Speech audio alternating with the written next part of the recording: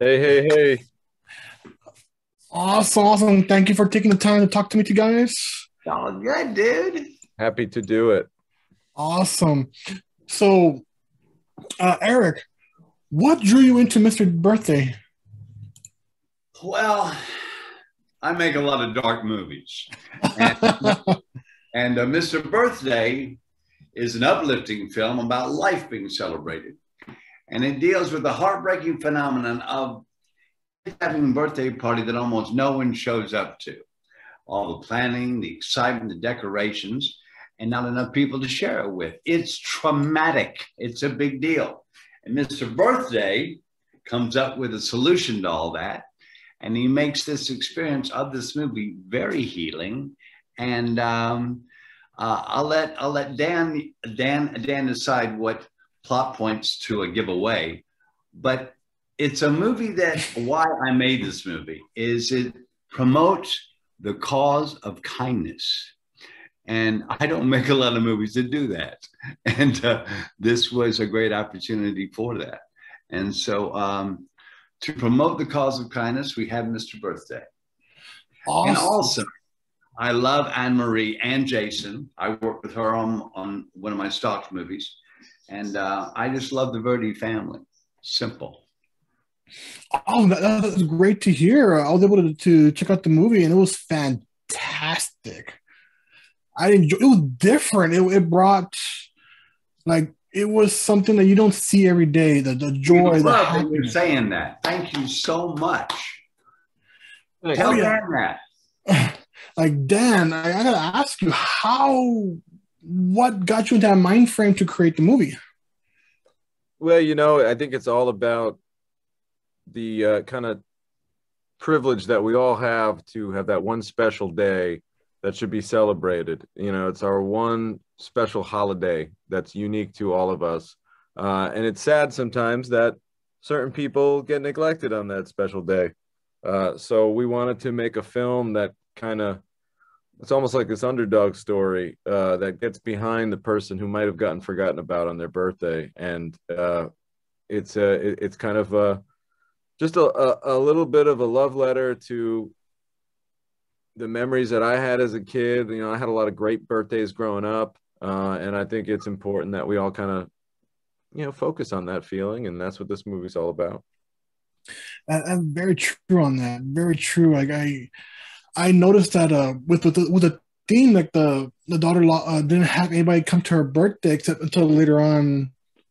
Spoiler alert, someone came, but it looks at a different detail. You see from that child's point of view, like oh my god, none of her friends came by, and it's heart wrenching. You want to protect your child. You want to make sure the child's taken care of. It's a birthday. It's a celebration. It shouldn't be nothing sad. It should be like, woo, go crazy.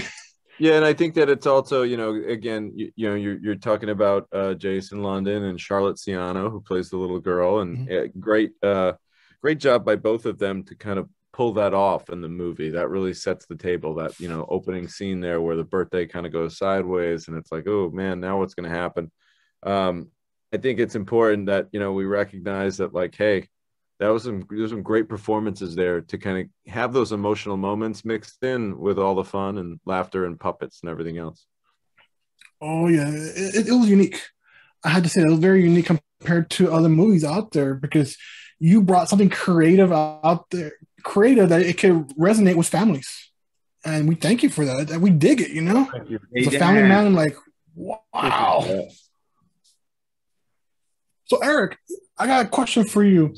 Um, I know you've been in many new movies. Is there a certain technique you use to memorize lines? Well, two things: repetition, and if I agree to do a movie like the night before the movie, I have a guy who does my cue cards for me. So it's either repetition or cue cards.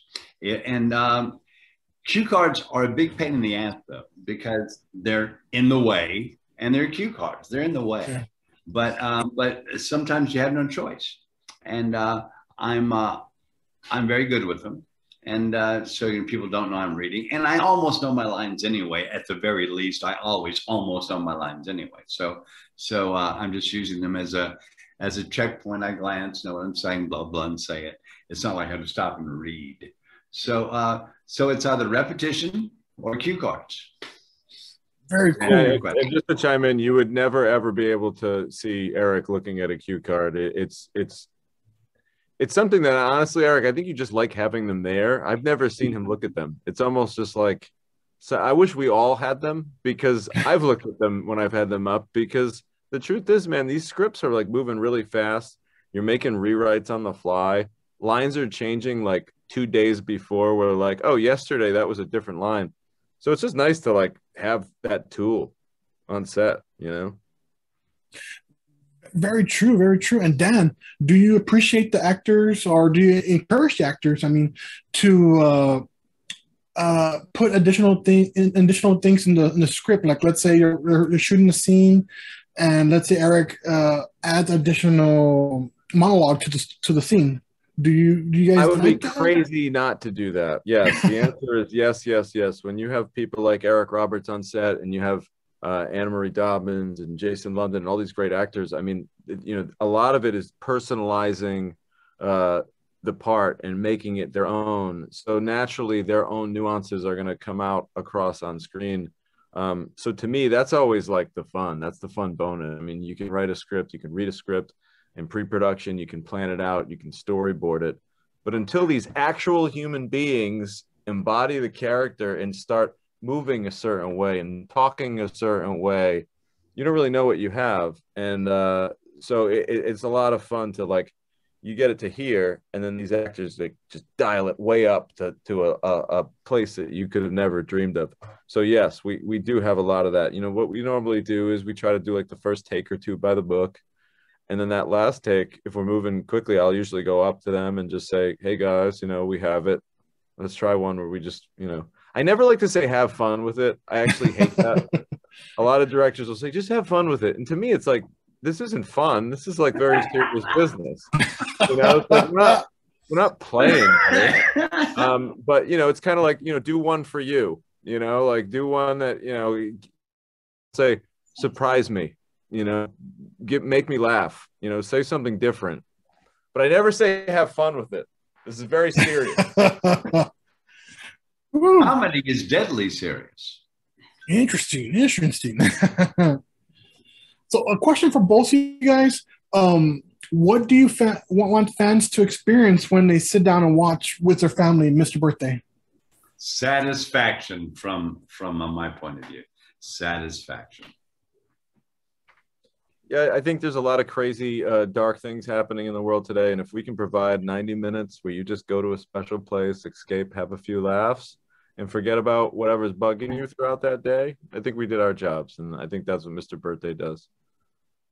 Awesome. That's great to hear. And from a viewer and a family man, that was a fantastic movie. We can't wait to when it comes out. I know everyone's going to love it. Oh, thank you so much. No problem. And last question, where can our fans find you on social media so they can keep in touch with you guys? At Eric Roberts or at Eric Roberts Actor.